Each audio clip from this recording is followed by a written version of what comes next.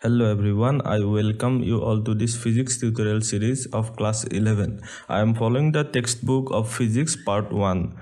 So in this video we will solve the problem number 2.8 from the chapter number 2. So in this problem we are given that answer the following. You are given a thread and a meter scale. So we are given with an object that is the thread and we are given with a measuring instrument that is a meter scale. How will you estimate the diameter of the thread? So we cannot directly measure the thread diameter because suppose the thread diameter will be in the suppose point of millimeter, but the least count of the meter scale is 1 millimeter, but the thread diameter will be of the order of suppose 10 to the power minus 2 or 10 to the power minus 1 millimeter. Okay, so in this way we cannot directly measure, but we can adapt some techniques. So let me write down here the answer of the first part. That means in this problem we have to explain how we can measure. Suppose we are given with this meter scale, it has some division of suppose scale like this.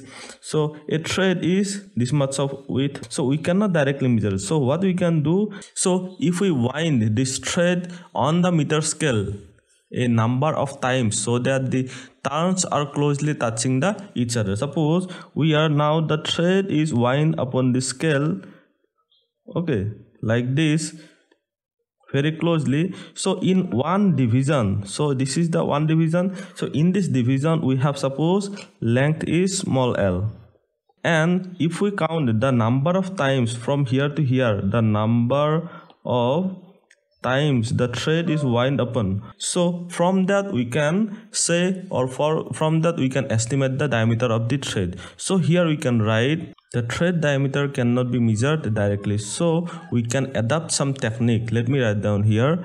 So if we wind the thread on the meter scale a number of times so that the turns are closely touching each other, that means if this is one turn, next turn will touch this first turn, okay, the third turn will touch the second turn. So in this way we have to wind the scale. So after winding, the diameter of the thread can be measured using one simple formula. So therefore we can write here diameter of the thread is equal to, so what will be the diameter of the thread? So we have to divide the length of the coiled part divided by the number of turns. So using this formula we can find out the diameter of the thread. Okay, now let us go to our second part of the problem. In the second part of the problem we have a screw gauge has a pitch of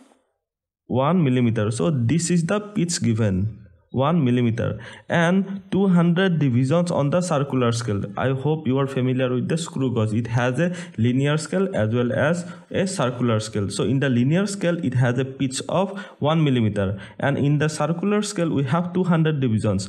Do you think it is possible to increase the accuracy of the screw gauge arbitrarily by increasing the number of divisions of the circular scale? Yes, of course, increasing the number of divisions in the circular scale, we can decrease or we can lower the least count of the screw gauge. So if we lower the least count of the screw gauge, then we can have better accuracy, or we can have a better or precise reading. So here we can write least count of the screw gauge, this is equal to pitch. So pitch is the linear scale lowest division, okay, divided by the number of divisions on the circular scale, number of divisions on the circular scale. Okay, so using this formula we can find out the least count of the screw gauge. So if we increase the number of divisions, the least count can be lowered, or it can be or we can have a lower least count for the screw gauge, hence the accuracy can be increased.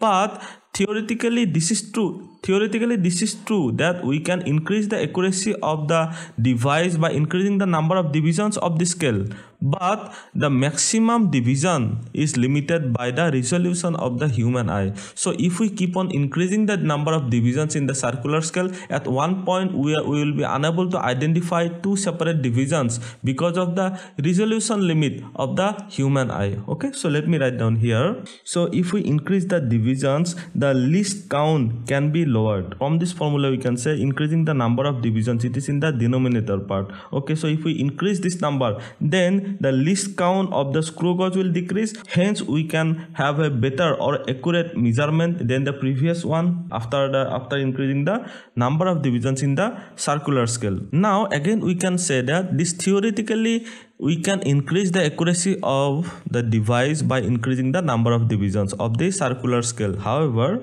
what do you understand by resolution of human eye? The smallest object the human eye can separate or identify properly. Okay, it is the resolution of the human eye. So if we keep on increasing the number of divisions in the circular scale, at one point we will be unable to identify the divisions with the naked human eye. So we can say that the total number of divisions in the circular scale is limited by the resolution of the human eye. So in the third part of the problem, we have the diameter of a thin brass rod is to be measured by vernier calipers.